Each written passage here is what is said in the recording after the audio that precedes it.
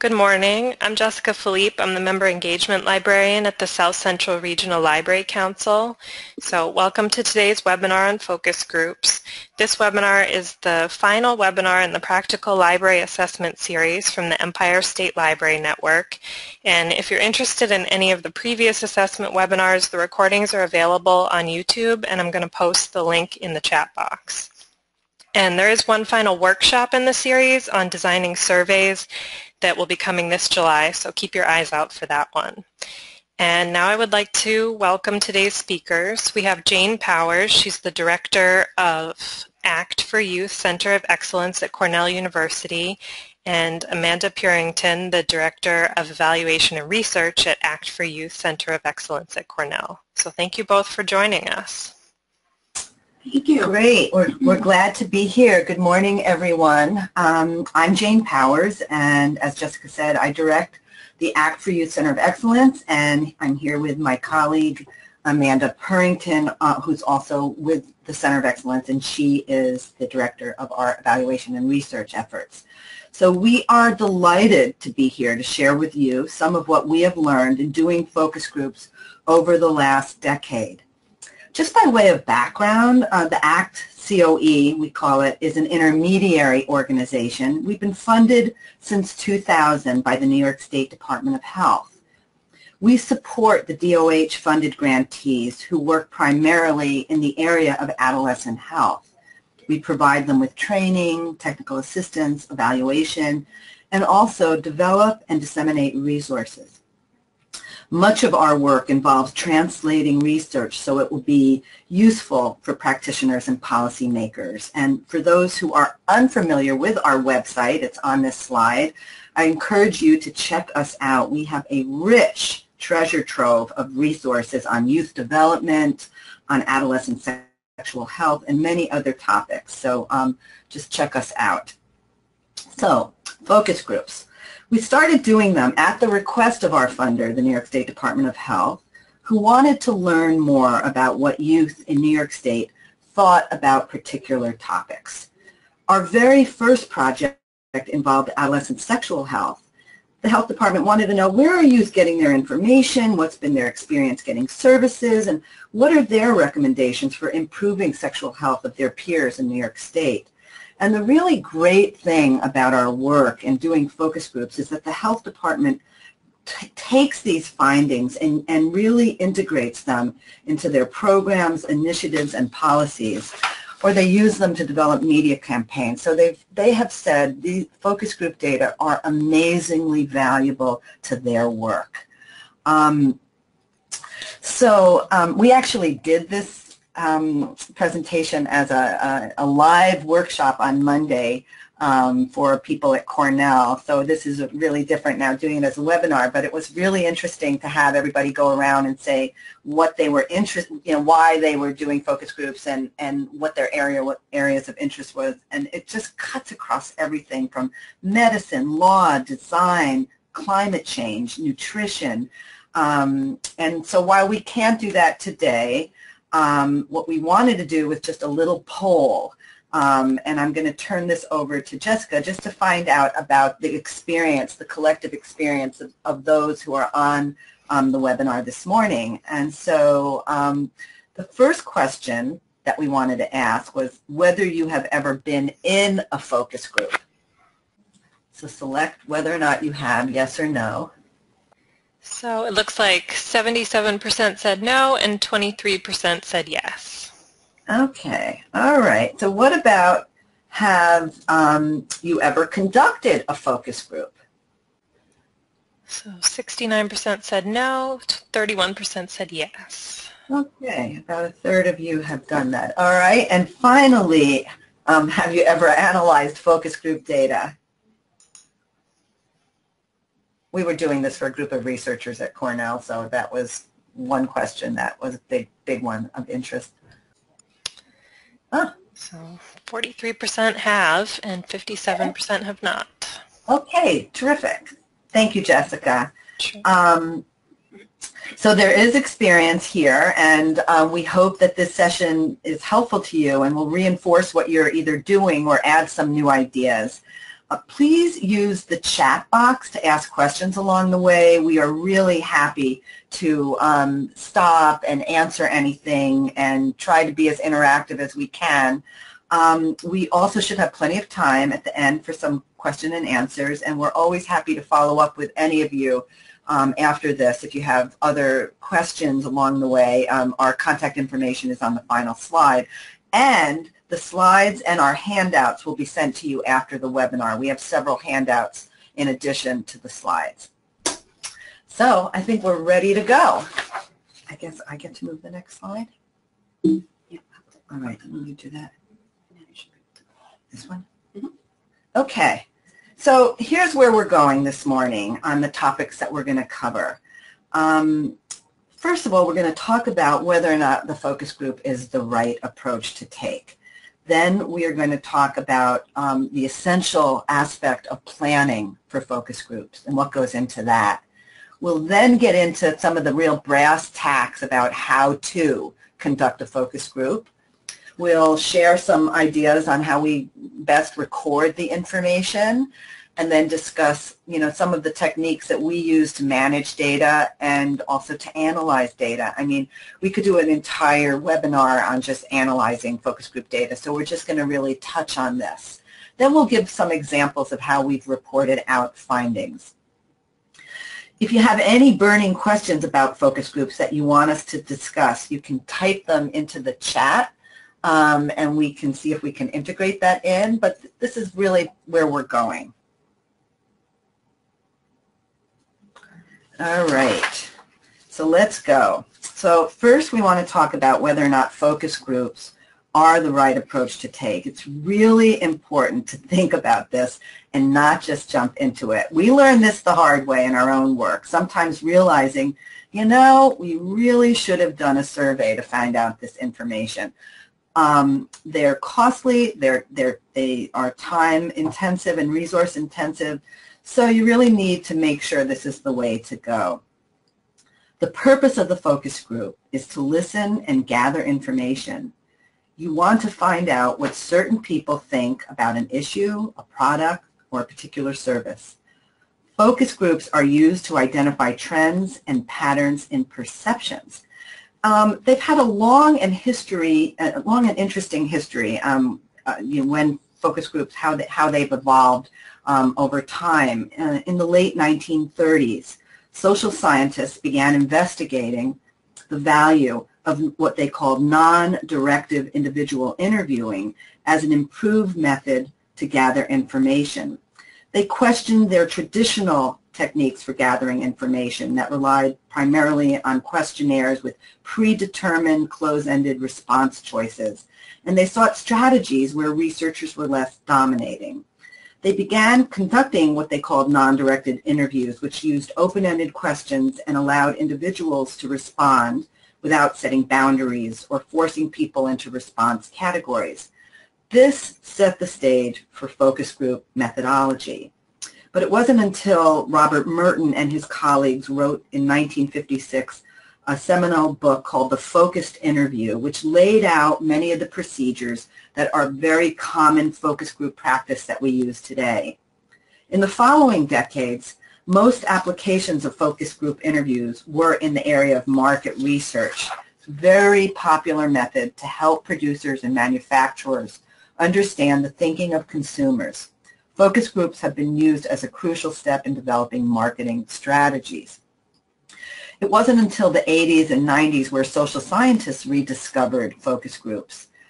This coincided with a greater interest in, and acceptance of qualitative data.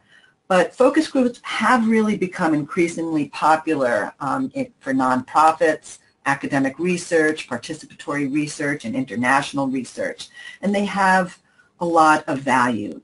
They provide information about why people think or feel the way they do. They can help improve planning and design of new programs or evaluate existing programs. They can provide insights into developing marketing strategies and, provide valuable information for the decision makers. As I said, our funder, they really love focus group findings. They find them incredibly helpful. So why do they work? Well, we're a product of our environment, and we get influenced by people around us. We form opinions, not in isolation, but by listening to others. While some opinions are developed quickly and held with absolute certainty, others are malleable and dynamic. Evidence from focus groups suggests that people influence each other with their comments, and opinions may shift in the course of the conversation. Focus groups analysts can discover how that shift occurred and the nature of the influencing factors. So again, when we're talking about whether or not focus groups are the right approach, what about interviews? Why would we use those? Interviews are one-on-one conversations, and they're really good for exploring topics in depth. You can ask open-ended questions, and you can gather sensitive information. They are great for collecting qualitative data and provide very rich stories. However, what you don't get is the ability for respondents to talk to each other and have their comments build on each other's comments. Focus groups allow for group interaction and can provide insight into why certain opinions are held. Okay, surveys. We all do surveys where respondents have to choose from predetermined response options. Surveys are great for collecting information about people's attitudes and attributes. The advantage is that you can include a lot more people and collect information systematically. Your information will have more statistical power with which to analyze your results. Surveys serve a very different purpose than focus groups. In surveys, the choices are predetermined, although there is room for some open-ended responses, but more often respondents are choosing from a list, and you can miss important data if you don't have the right response option. I'm sure many of us have seen that in our work. Surveys assume that people know how they feel, but sometimes they really don't. Sometimes it takes listening to the opinions of others in a small and safe group setting before they form thoughts and opinions. Focus groups are really well suited for those situations, and they can actually help in survey development, and that's one of the ways that we've used them. They can generate what are the right questions to ask and what response options should you include, and these findings can be used to develop your survey to gather responses from a lot more people in a more systematic and broader way. So with focus groups, you involve multiple participants who during the course of a conversation generate their own responses and build on responses of others. People talk to each other. Responses are open-ended. So to summarize, what's unique about the focus group is that they involve people, typically 7 to 10 in a group. The size must be small enough for everyone to have an opportunity to share insights and yet large enough to provide diversity of perceptions, who possess certain characteristics. They are homogeneous in some specific way. The nature of this is determined by the purpose of the study, and Mandy will talk more about this when we discuss recruitment. Focus groups provide qualitative data. They are led by a trained facilitator or moderator who leads the group through a focused discussion to help understand a topic, to go deep. Use a focus group when you want to generate a range of ideas, when you want to understand differences in perspectives between groups or categories of people, and uncover factors that influence opinions, behavior, and motivation. Ideally, participant comments will stimulate and influence the thinking and sharing of others. Some people may even change their thoughts and opinions during the focus group. Understanding how those shifts happen is another interesting feature of the focus group methodology. Don't use a focus group in these situations. When you want consensus, when you want to educate people, if you want to obtain sensitive information, this is not the way to go. When you need statistical projections, when you lack confidentiality, and when a topic could be potentially conflicting. You really don't want to use a focus group for that. Other methods will yield better information or be less costly. And again, I just want to stress the fact that you can't ensure confidentiality when you're doing a focus group, but we will talk about how we discuss confidentiality in a little bit.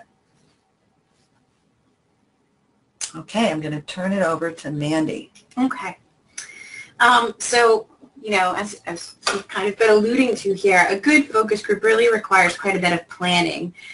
So there's definitely more to it than just kind of inviting a few people together to kind of casually share their opinions about a topic. We have to be a bit more strategic. So here are some things to really think about when you're developing your focus group study. So first, what is your purpose? You know, what is the driving reason for gathering this information? And then second, what kinds of information do you really want? That will definitely help shape your questions. And then what types of information are important to gather?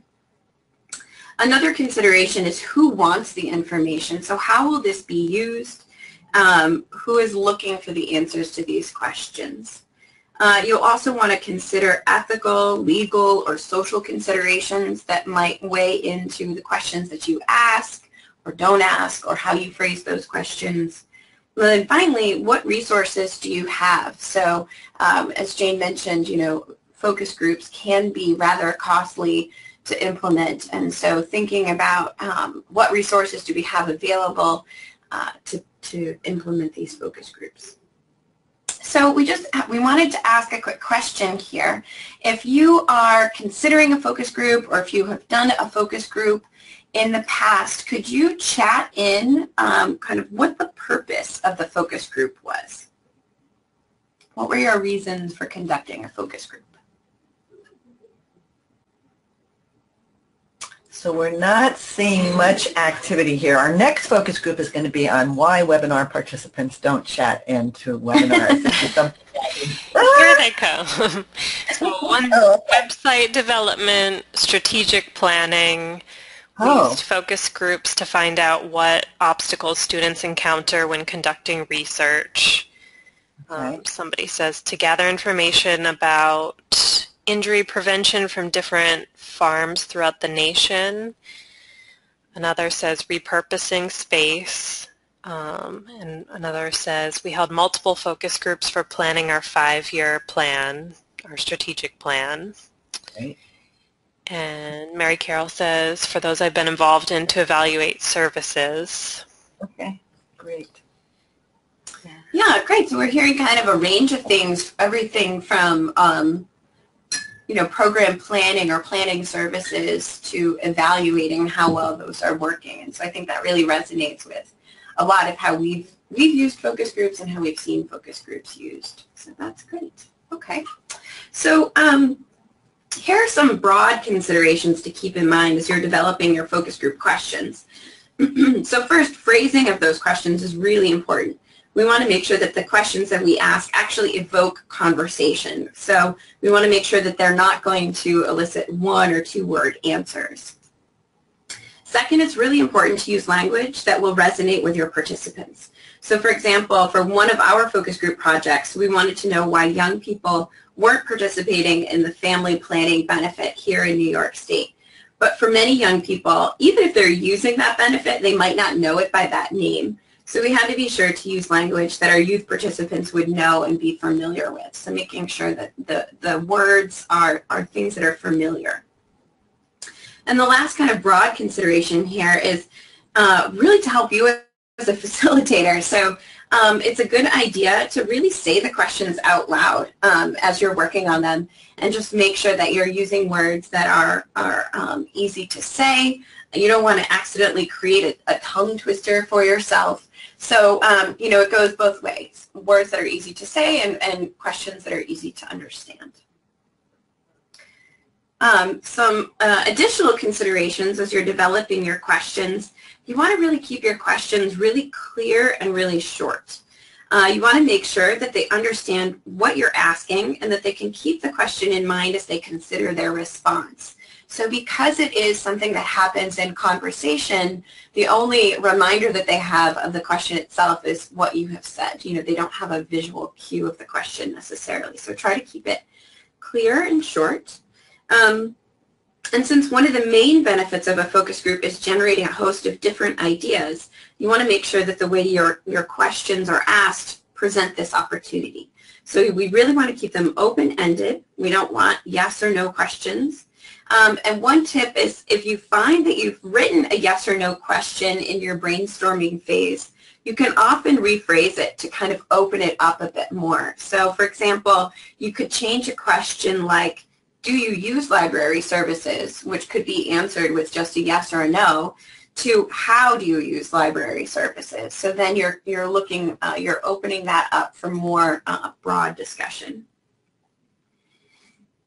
The questions themselves should be pretty focused, and each question should ask about only one dimension of a topic. So it can be very easy to create kind of what we call double-barreled questions, where you're really asking two things in one. And as you're refining your questions, if you find that you've done this, you can really either decide which of those dimensions is really the critical one that you want to ask about, or consider breaking them apart into two questions. So as Jane mentioned, we've done focus groups with adolescents around the topic of sexual health and where they get information. So we might want to know both where they get information and whether or not they trust these sources. But we can't ask that in one question. We would really need to break that apart into two. You really also want to consider what it would be like to answer these questions in a group setting. So you don't want the questions themselves to be threatening or embarrassing to the participants. And one strategy that we have for kind of addressing that is framing the question so that you are asking about other people and not necessarily specifically about those who are in the room. So again, kind of going back to our adolescent sexual health focus groups, we phrased all of the questions to ask about young people your age. So rather than asking a question about where do you go for reproductive health services, we asked where do young people you know go for reproductive health services.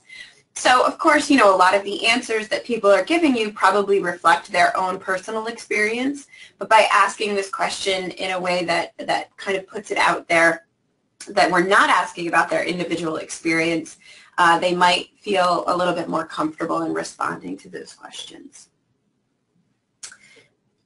And once you have a draft of your questions, you want to start developing the overall structure of these questions. You want to make sure the order makes sense to your participants and that they flow from one to the other. And you also want to work on your transitions between one subtopic and the next to make sure that they make sense. You might want to add a few lines of script introducing a new section or topic. This is something that we recently had experience with. There was, you know, we felt a pretty clear distinction between the first section and the second section of questions, but when we piloted these focus groups, we found that the participants weren't picking up on that distinction. And so we ended up adding a transition sentence or two to really call attention to how these next questions are kind of slightly different from what we were just talking about. So that's another plug for make sure you pilot your questions before you go live. We'll get there. Yeah, we'll talk about that too. You'll also want to identify what your key questions are and think about their placement in the overall structure of your focus group. So it might take participants a few questions to kind of get warmed up and get comfortable in responding to questions in this kind of a setting. So you probably don't want to have your key questions be the very first ones you ask. You'll want to start with some easier ones. But you probably also don't want to save those questions for the very end because you might formulate some follow-up questions kind of on the spot, and you want to make sure that you have time to ask those follow-up questions in the course of your focus group and not run out of time. A common question is kind of how many questions should there be in a focus group? There's no one right answer to this, no magic formula here. It does depend on your focus, you know, what's your purpose here, how many prompts do you have under each of those sections, and to what extent you have or anticipate creating follow-up questions. But again, you want to keep in mind that your goal is to really get a discussion going amongst the group. So it's not really a battery of questions that the facilitator is asking, but really just kind of ways to touch on your key topics and promote conversation so that most of the talking is being done by your participants. So how many questions, if we kind of get down to that key question? I would say probably 12 questions would be a maximum. 10 is better, and probably 8 main questions is more ideal. Again, you might have some specific prompts that follow each of your main questions, so you can get a little bit more nuanced there. But you really want to limit your main questions. So this slide here kind of outlines the broad process for developing your questions. Definitely start with a brainstorming session. It's great to invite a few people together to think about this. Like, what are the things that we want to know? Then you're going to really work on the phrasing of the question, keeping in mind things like, making sure that they're one-dimensional, keeping them clear and short. Then you're going to really want to think about the sequencing, which we did kind of talk a little bit about. So in addition to kind of starting with an introductory question before you move into your key questions, you also want to think about these factors here. So you want to start your questions off so that you're asking more generally before you ask about specific things. And you also want to ask questions that are more positive before negative. And additionally, you want to keep them really broad and open-ended with no prompts before you then suggest prompts. So these can be helpful as you're thinking about the flow and the order of your questions.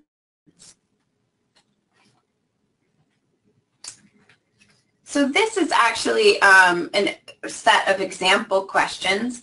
It comes from one of the great resources that we have listed in the end of the slide set here. But you can see they have an opening question, which the purpose here is really to just kind of get everyone in the group to say something so that they get a little bit more comfortable sharing in this group setting. And we have an introductory question, again, kind of framing to this topic, just getting people going. And then we kind of transition and move into the key questions. So these key questions are really the things that the facilitators are looking to get information about. And then these ending questions are great ways to kind of wrap things up. Also, you can open it up really broadly and ask participants to, is there anything else that you would like to know? If you had a chance to give advice to the director, what advice would you give? So they can be a lot broader and but also help kind of conclude the focus group. Is it my turn? Mm-hmm. Okay. As part of developing your questions and getting your focus group ready for launch, you really want to, as much as you can, pilot, all right? So you want to first kind of estimate what amount of time you want to give to each question, all right? So thinking back over those intro questions and laying the groundwork for the focus group questions, make sure that you're going to have enough time to get to the really key questions you want. Get feedback on the questions that you're thinking of asking, okay? And then revise those questions based on it, and then pilot them with a group. I mean, I can't really underestimate the value of a pilot, and this little drawing shows you how it's a cyclical process, but you could really getting the questions right and the words right is something really important to do. I want to let you know that the Act for Youth Center of Excellence actually works with a group of youth consultants in New York City, and we don't do anything without, in terms of focus groups and surveys, without running things by our ACT Youth Network, who really are terrific in telling us, no, we don't, use this word for this. Nobody would answer. They wouldn't know what you're talking about, and lots of our materials they review. But if anyone is interested and said, boy, we'd really like a group of adolescents to take a look at these questions, they are available, and they do this work for free, and they're wonderful. So just contact me if anybody wants to take advantage of this wonderful resource that we have as part of the Center of Excellence. They love reviewing researchers' focus group questions, and they are terrific. So spend time on this. This is a very important part of your planning stage. So now that we have these really great focus group questions, they've been piloted, and we feel really good about them, it's really time to think about recruitment. And a key kind of overarching frame here is to remember your purpose. So why are we conducting this focus group? So thinking back to those questions that were in the thought bubbles, right? So what kind of information do we want to know? Who is interested in getting the answers to these questions? How might we use this information? So keeping that in mind will help us determine who it is that we want to ask these questions of. So that leads to your participant characteristics. So who do you want to hear this information from? You know, as we've kind of given some examples, a lot of our focus groups are working with youth. So are we interested in getting information or perspectives from youth in different regions? So for example, those living in rural areas compared to those living in urban areas. Is it important for us to get perspectives from males versus females? You might have different participant roles that are important. So consumers versus organization directors, staff versus consumers, things like that. Group composition is something else you want to think about. So the participant characteristics might kind of drive different groups that you would have. So for example, when we were doing those on reproductive health with young people, we did split them into male and female groups. We knew we wanted to get perspectives from both males and females, but we also decided that we wanted to split them apart by males and females. So think about that with your group composition. The idea here is that you really want to bring together people who share a common characteristic, and that is going to help inform your purpose. So for example, if you're doing a focus group where you want to learn about an adult community education program, you want to think about the homogeneity of the group. So you would think about adults who live in the community and haven't yet attended the community education that has been offered, right? So the group, the members of the group themselves might really vary by age or gender, but they are all residents of this particular community and non-users of this education program. So you want to think about, you know, these participant characteristics and group composition questions kind of do go hand in hand. And also, well, I should say too that kind of the ideal is that you would have a homogeneous group of strangers in the group. And the reason for this is that the homogeneity really kind of levels the playing field, and the anonymity reduces inhibitions amongst people because they might not ever see each other again, right? So they might be really more willing to share their perspectives in this kind of group of strangers that they share this common characteristic with. We do know that that's the ideal and sometimes not always possible, but again, we're just kind of putting out these parameters for ideal ways to create this. And along those lines, thinking about the size of the group. So how many people should actually be in a single focus group together?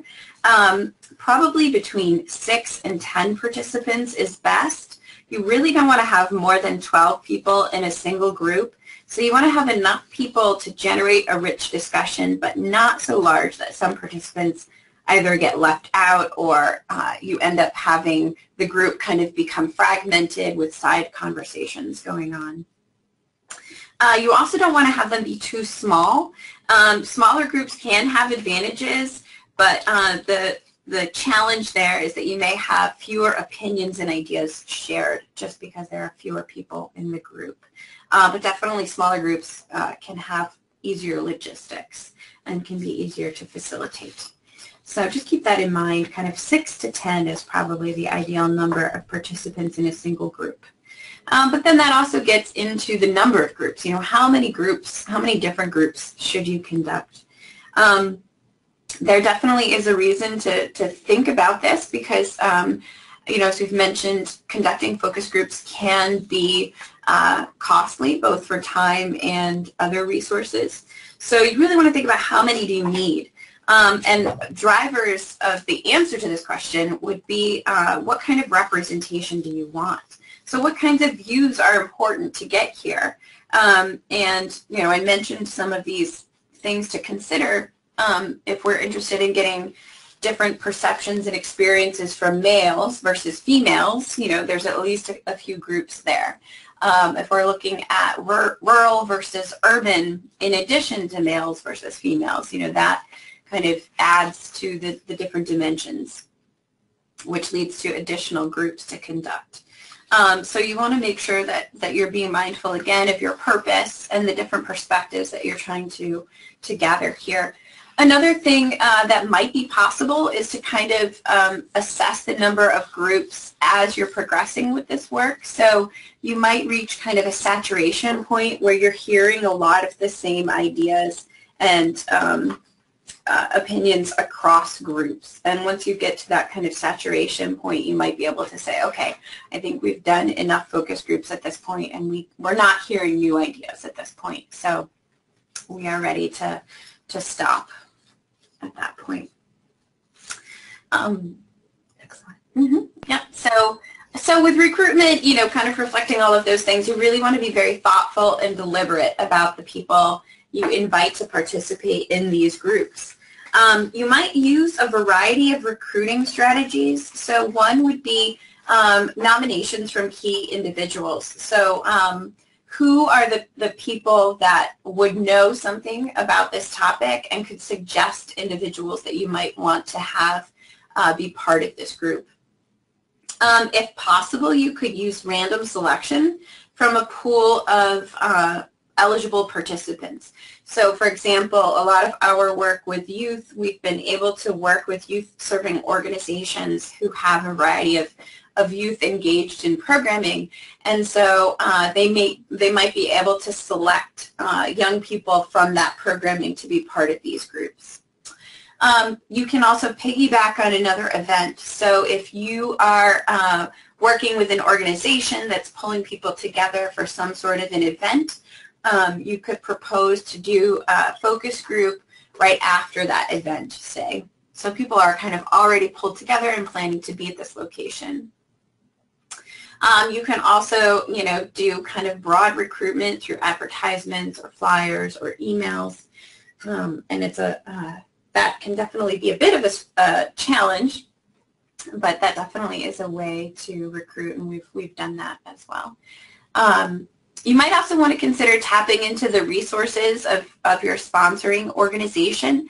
So for a lot of the focus groups that we've done with young people, as I said, you know, we've been able to work with youth-serving agencies, and so they have a whole network of connections, not only to young people, but also to other organizations who work with youth. And so we've really been able to work with them to recruit and even find locations to conduct focus groups and things like that. Personalized invitations are a great way to go. There's nothing quite like having your name on there. You feel that you're really being asked to participate. It does make a difference. And also, if your resources will allow for it, I would strongly suggest considering providing incentives to your participants. And speaking of incentives, so here are some ideas of things that you might be able to offer. So offering money for individuals who participate. We've often offered youth participants $20 as kind of a thank you for participating and recognizing the time that they are spending with us and their willingness to share their ideas and thoughts. Food is always a great incentive. I think that kind of cuts across the board to just about anyone. I know sometimes there are limitations on being able to provide cash, but you can also consider other gifts or gift certificates that have a monetary value. Sometimes people will offer a single big ticket item that's kind of a raffle, so all the participants will be put into the running, and then randomly one person or a few people would be drawn for a bigger ticket item. Again, thinking about the the people that you're recruiting for these groups, you might want to think about other things that would make it easier for them to participate. So providing childcare might really be the thing that makes or breaks their ability to participate. So if you're able to do that, that actually in and of itself might be an incentive.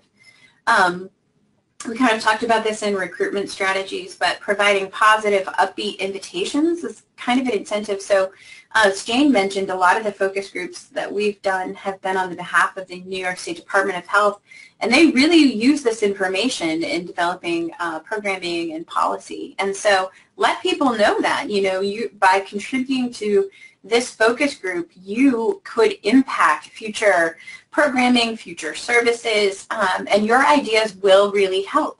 And that in and of itself can be an incentive. So I did want to ask one more kind of chat-in opportunity, thinking about focus groups that you've conducted or focus groups that you're planning or considering. What kind of incentives have you found to be useful or do you think might appeal to your participants? If you can chat in, we'll give a moment and let Jessica report back. Right. Sure.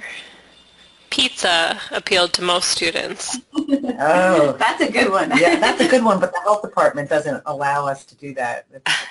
On their list of no serving, we're not letting you use our funds for pizza. Yeah, another common food. Yeah.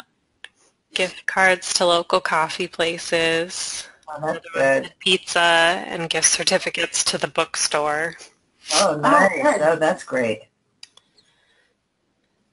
And only used for surveys so far, but found raffle effective to get responses. Excellent. Yeah.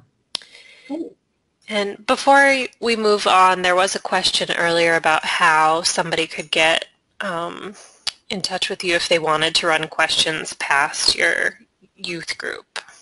Yeah, so at the end of this PowerPoint is my email address, but I can just tell everybody now it's easy, JLP5, the number 5, at cornell.edu.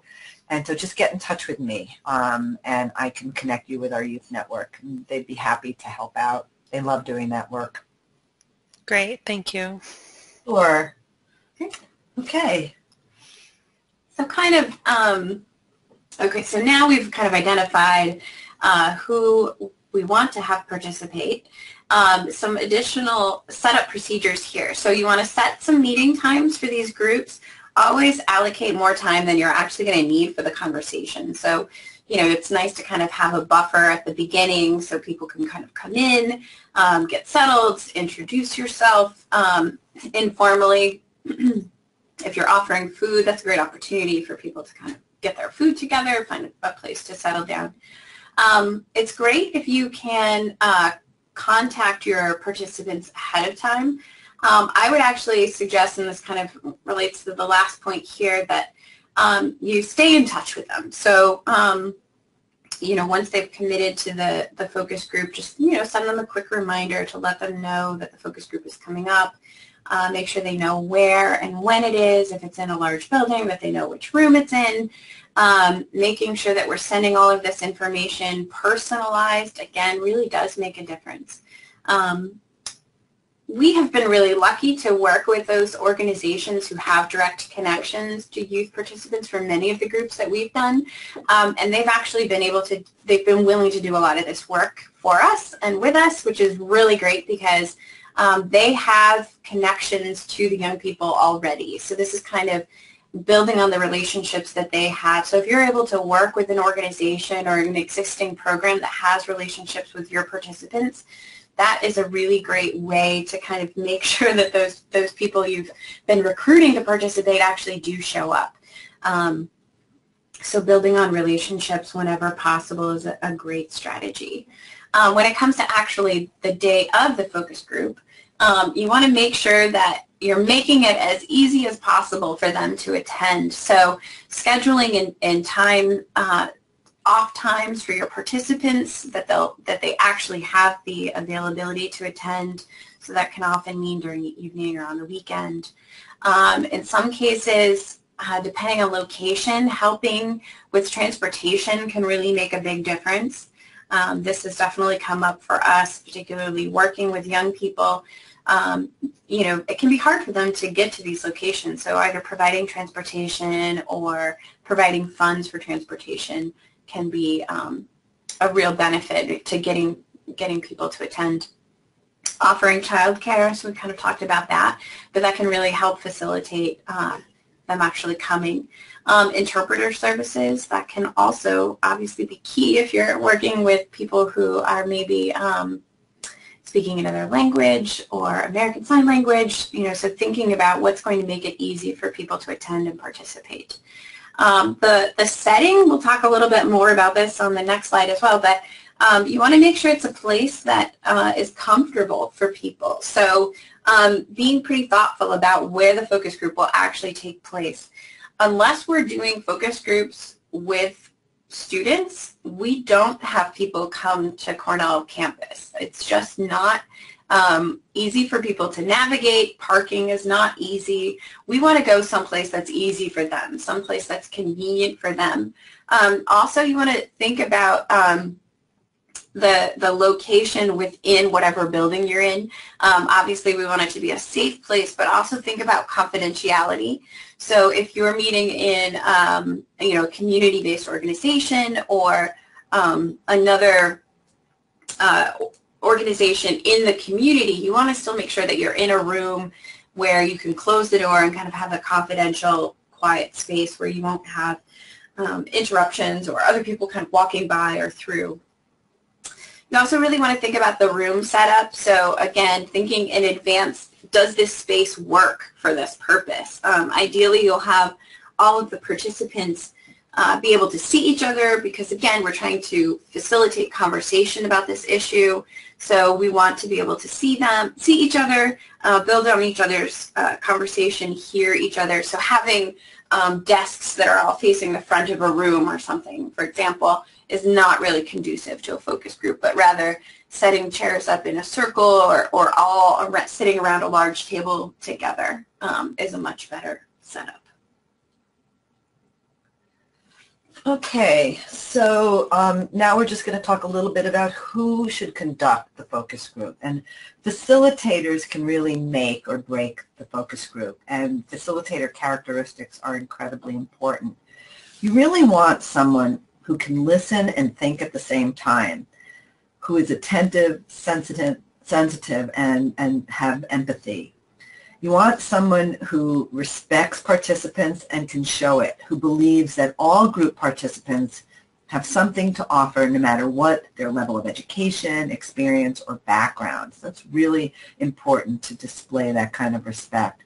You also want a facilitator who has adequate knowledge of the topic being discussed and that can really keep their personal views and ego out of the facilitation and really doesn't express that. It should be someone that the group can relate to.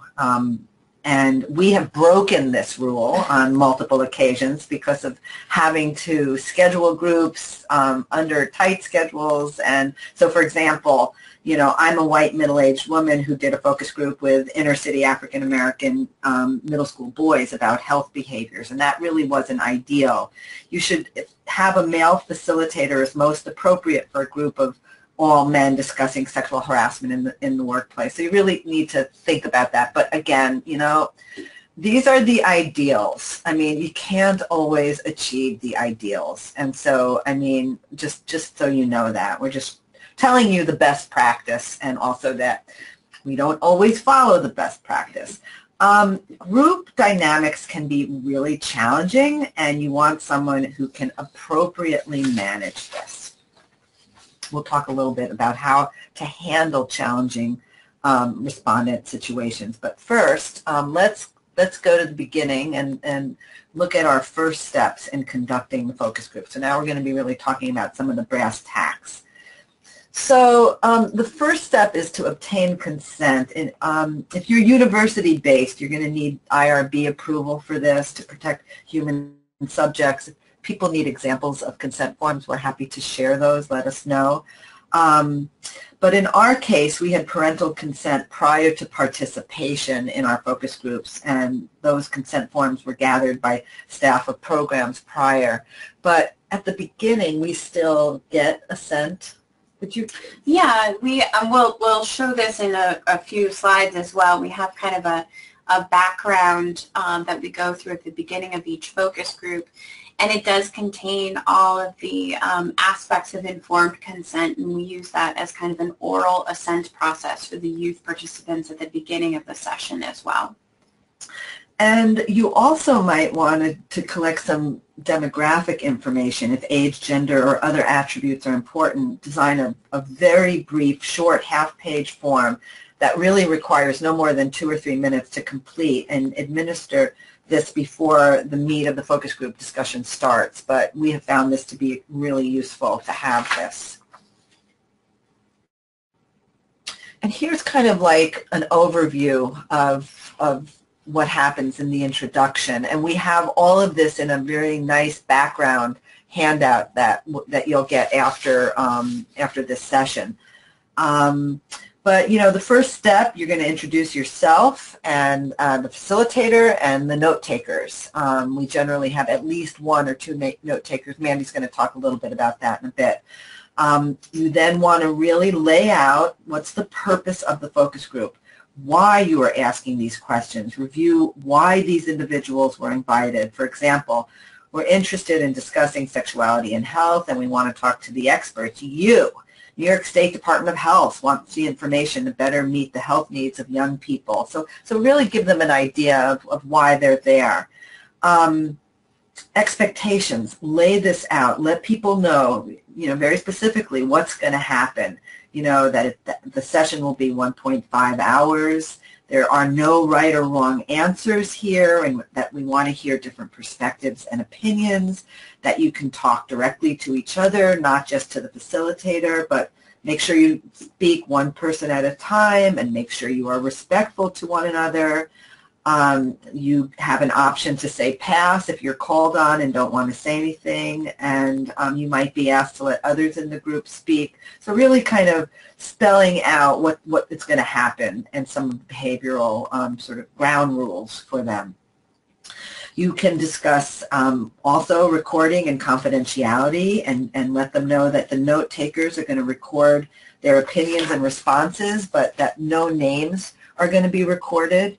You can say that we hope that you're going to be honest. If you're recording it, let them know that you are tape recording it. Let them know that everything said in the focus group needs to be kept confidential, and please don't discuss what was said here today outside of the group. And then ask if they have any questions. And again, we have this all laid out very nicely in a handout for you in more detail. Oh, and here it is. So here's what you'll be getting. So you could kind of use this and tweak it to your own purposes, but it's kind of nice to have it. We call it the focus group introduction script. All right. You know, it's hard work being a facilitator. This is not an easy job. They have to cover all the questions in a specific time, and make sure that those really key questions get addressed, and to get all participants to talk and fully explain their answers. I mean, here are some helpful probes that you can use. Can you talk about that more? Help me understand what you mean. Can you give me an example? So this is a tough job being a facilitator. So how about dealing with challenging participants? We also have a nice handout on facilitation tips, but here's, I mean, these are great. I mean, I'm sure we all know being in groups with these types of participants. The participant who is the self-appointed expert, well, you could say, thank you. What do other people think? Then you can absolutely have a dominator. We're all in groups where we see the dominator. And a way of dealing with a dominator is to say, okay, let's have some other comments. The rambler. This is a really tough one. You know, the person who just doesn't stop. So you try to have eye contact, look at your watch, and jump in if they inhale, you know, but that could be very tricky, the ramblers.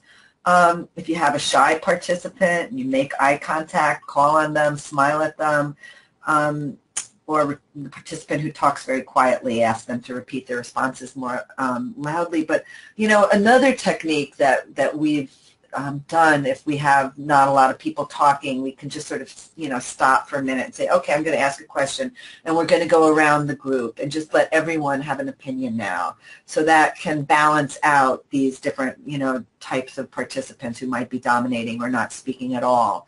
So there's more. Oh, here comes the facilitation. Facilitation skills handout are some nice little pointers here that you'll get after the webinar. Anything you want to point out about this?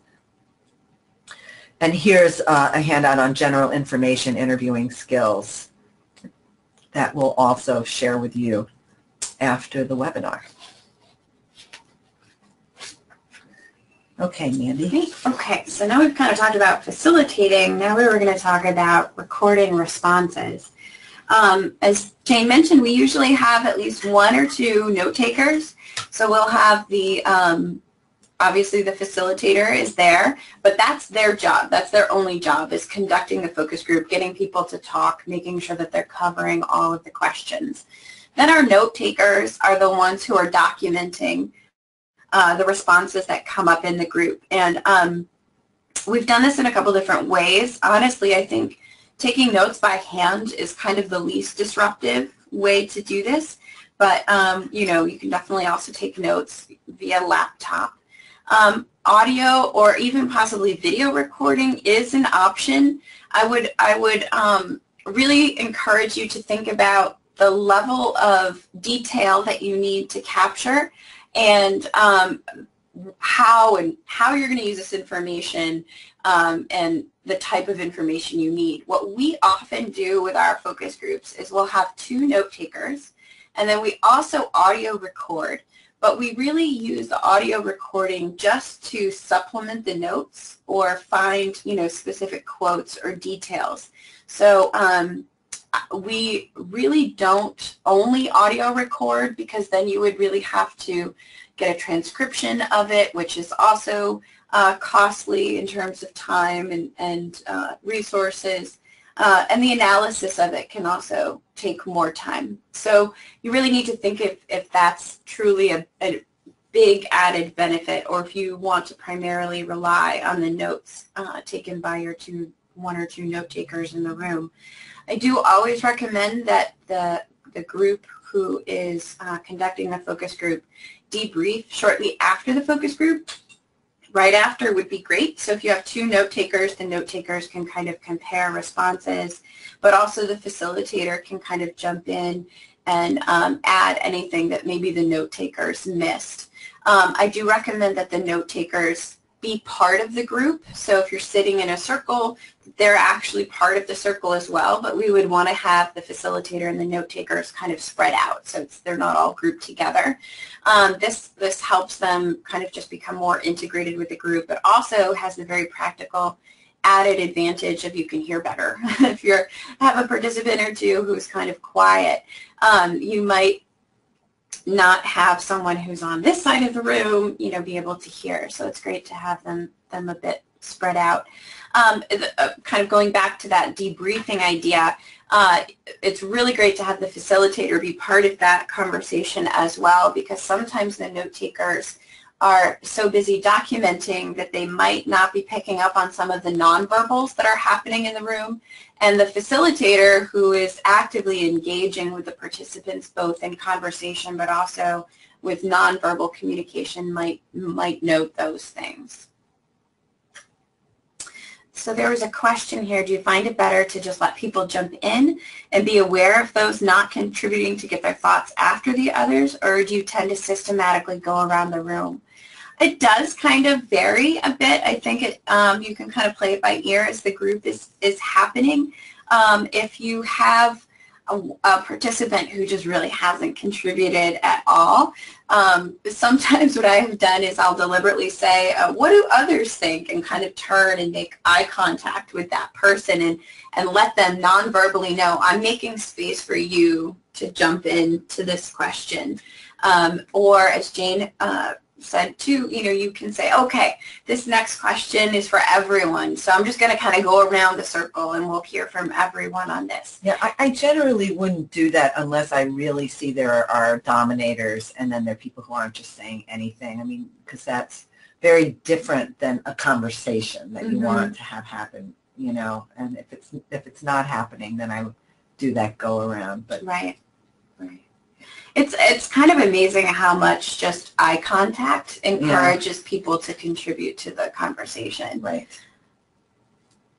Okay. Yep. So this is just kind of a quick snapshot of some of what's in the note-taking tips handout that will be available to you after the session today. So the beginning of this also has kind of things to keep in mind. Make sure you bring this to the focus group kind of a section, and then at the bottom of the second page, these details kind of start.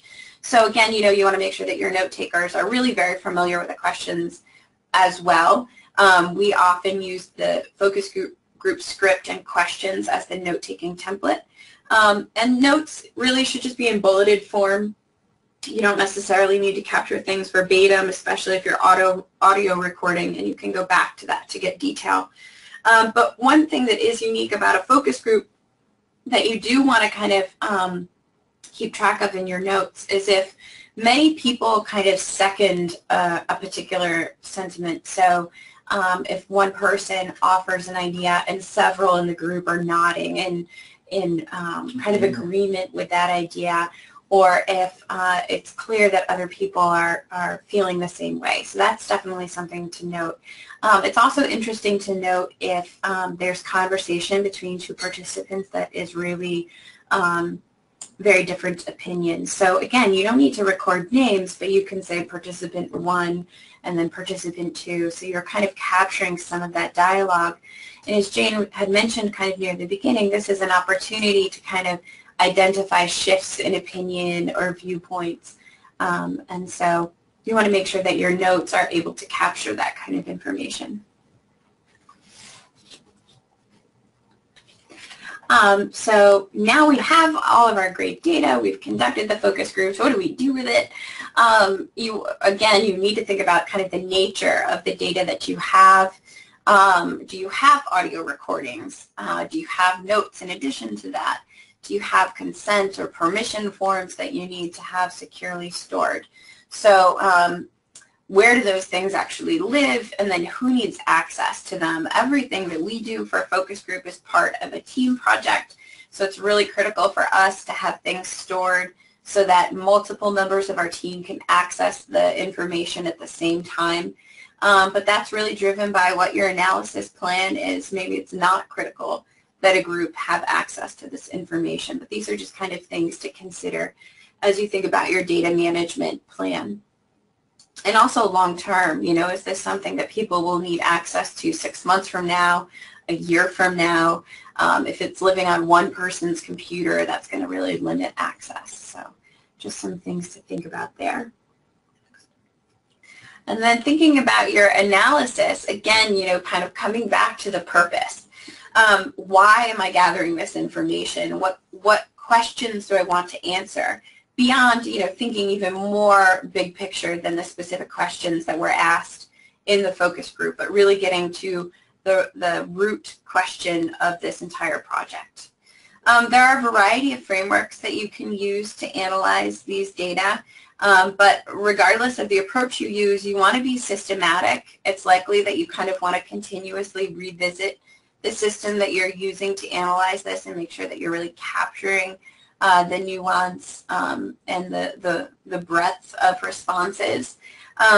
So here under frameworks, you see some particular approaches that you could use. One thing that we're often doing with our focus group analysis is this kind of constant comparative method. So we're really looking at responses within a particular focus group, but also across focus groups. We also have usually many of our team members, or 2 to 3 people, are coding our focus group notes. So we want to make sure that they're doing it in a similar way. So again, just kind of constantly looking at How are we grouping this information? How are we categorizing this? What meaning are we taking from that? We're really always kind of looking for overarching themes or themes across subgroups. So what are the different patterns that we see across focus groups or across different participant groups? So, as Jane mentioned, we could spend a whole other workshop talking about data analysis, but these are just kind of some broad things to keep in mind here. This is just an example of one really low-tech way that we were coding some focus group data. This, what we did was we pulled out excerpts from the notes and connected them to the specific question. So each of these excerpts was assigned a statement ID number just to kind of keep this all together. And then you can see here in columns E and F, that's where our coders were applying our coding categories. So what we did first was reviewed at least a subset of the focus group notes, and as a team came to consensus on the codes that we wanted to use for these data. And then when we got to this point, what we did here in Excel was kind of break them apart. So each critical excerpt received a code. And as I said, we often have multiple people coding, so we had at least 2 people code everything. And then we got them back together, and they looked at how they had coded each excerpt and came to agreement. So that's kind of a nice illustration of this constant comparative method and kind of coming to consensus on codes. So that's one really kind of like low-tech, maybe a little bit labor-intensive way to do it. But we also use a program called Deduce for a lot of our qualitative analysis. So this is the landing page of their website. And Deduce is really designed, it was designed to be a mixed method data analysis program. So it definitely does a lot. But some of the features of Deduce that make it really, really great for our work is that it's all web-based. So all members of our team have easy access to the media files that we're coding and working with. And also because it's web-based, you always have the most up-to-date version of the program. So there's no issues with one member of the team having a different version from the next. But also because it's web-based, we're able to have multiple people working with a project all at the same time. So many advantages to Deduce. Again, I could talk a lot more about this particular program if people are interested. There are definitely other qualitative data analysis programs available out there. NVivo is one. Atlas is another big one. But for us, we found this one to be really an inexpensive and very functional alternative. And this is just a snapshot of kind of inside one of the projects in Deduce. And so what's really neat about this program is that you can see overarching themes, and you can see some of, what are the most common themes quickly by looking at some of their visualizations. But you can always get back to the excerpts. You can see kind of in the middle column there in the bottom. You can see the forest and the trees in this, which is one aspect of this program that I really like. So you're able to see the big themes, but then also really immediately get right back to the raw data, which is helpful when you are kind of coming together and pulling together a synthesis of your findings. So that's another tool that you might use. So now I'm just going to, in this final section before we do open it up for more questions, is to just give you an example of how we've reported results and focus group findings. And so this is, again, that big project that we did for New York State around teens and sexual health. This was a huge project. We actually did 27 focus groups across New York State. That was a lot.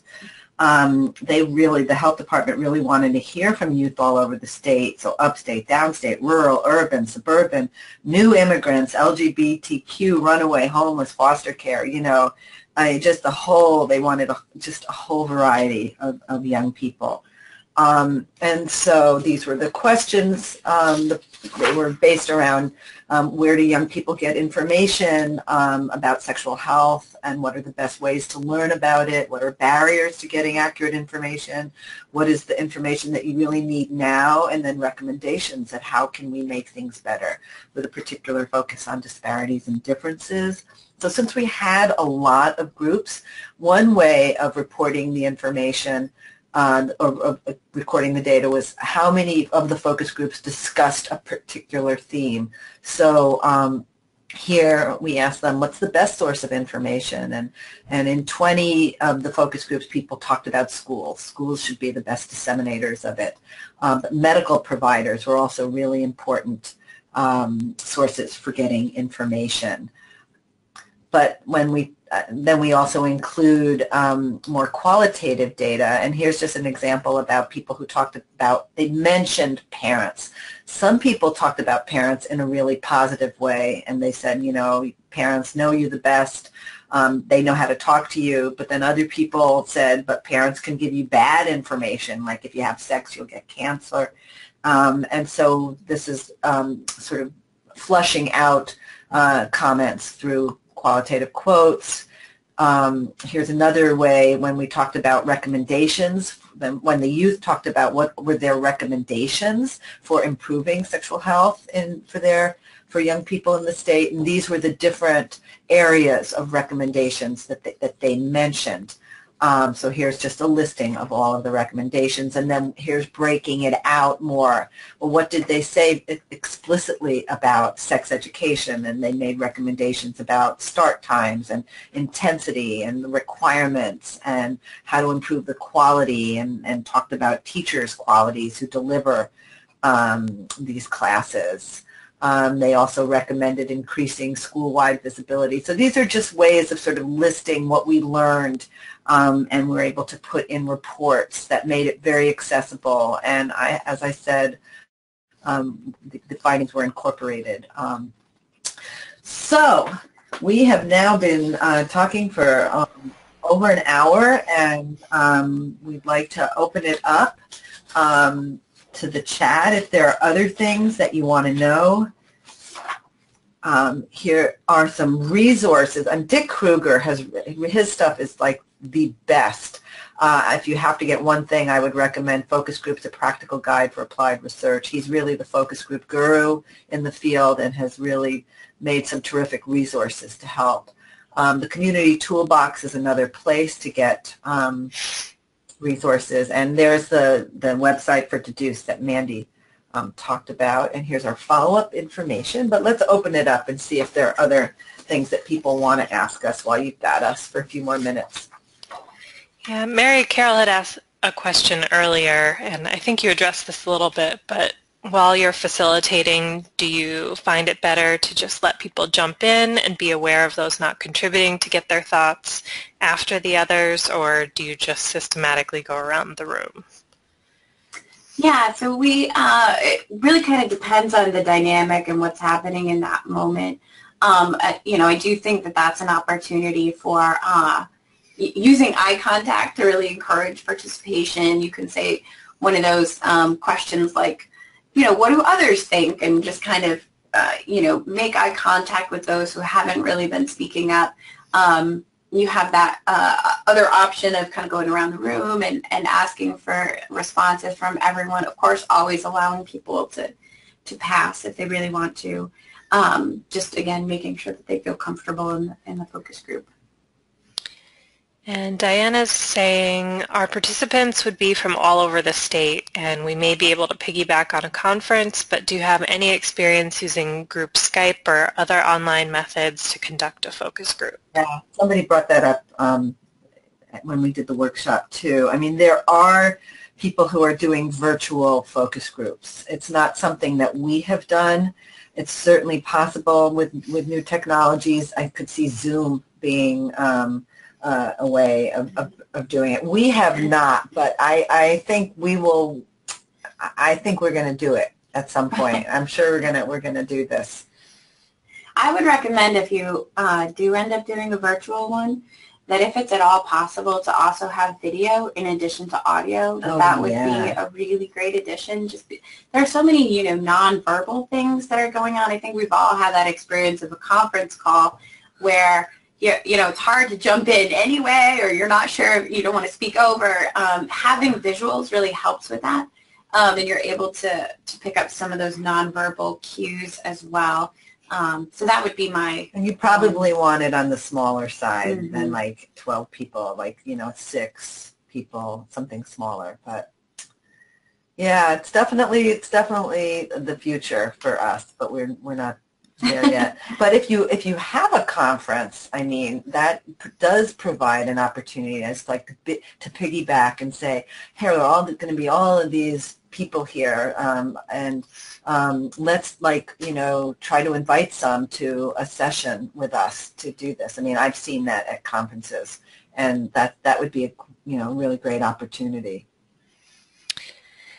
And Nancy's asking, what are some other ways to recruit participants? Well, it depends a bit on your target group, who do you want to have participate. I would really recommend using existing networks wherever possible. So if you can make connections with organizations or programs that work with people that you're interested in hearing from, that's a really good strategy.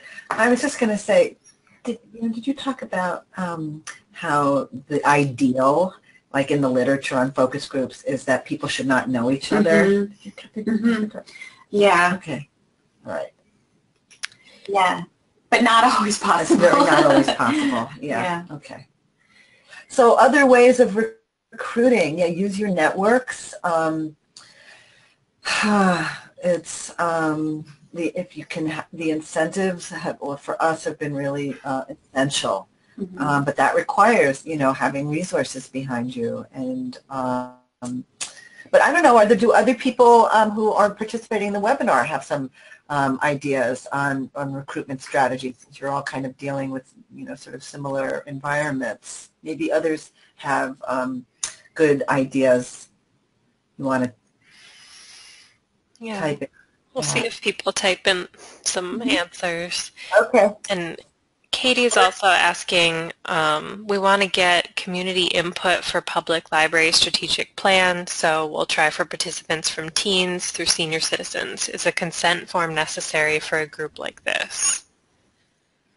For us, it would be, because we're connected with the university. If you and your organization are using it for like planning purposes, program planning, strategic planning, it may not require like an IRB review. It's not a research project, so it wouldn't really fall under the purview of that. I always would recommend that you still kind of incorporate some of those aspects of consent in your introduction to the group, and make sure people kind of know what they're getting into and that they agree to participate in that. And that they're not forced to answer questions that they don't want to answer, Wow. Great. Thank you so much, Jane and Mandy. Sure. You're welcome.